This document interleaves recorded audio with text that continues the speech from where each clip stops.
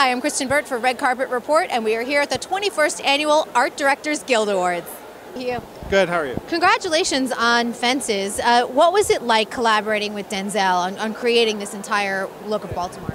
He was, actually it was Pittsburgh. Pittsburgh, I meant that. Yeah. He was actually great. I think he gave us a lot of freedom. It's actually, what's interesting is initially I think he wanted the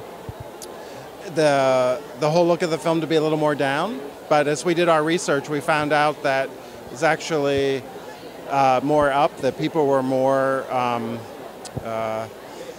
you know, a little more stable, I guess you could say. So it's interesting. He was fantastic. So. What were some of the challenges you found working on the film? Well, trying to recreate Pittsburgh in 1957 was definitely an issue. Like, every neighborhood's been altered. The Hill District in particular was completely dismantled, like in the 70s, so we had to do a lot of work to bring it back to that era. And I imagine a lot of research trying to replicate that. Yes. Actually, when we were very lucky, we had the photos of Teenie Harris, who was a famous African-American photographer in the 1950s who documented the Hill District.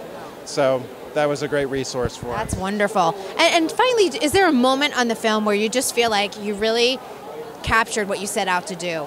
Yeah, I mean, I think definitely the backyard and just seeing, you know, Denzel and Viola in that environment was just spectacular. I mean, their performances were stunning, I thought.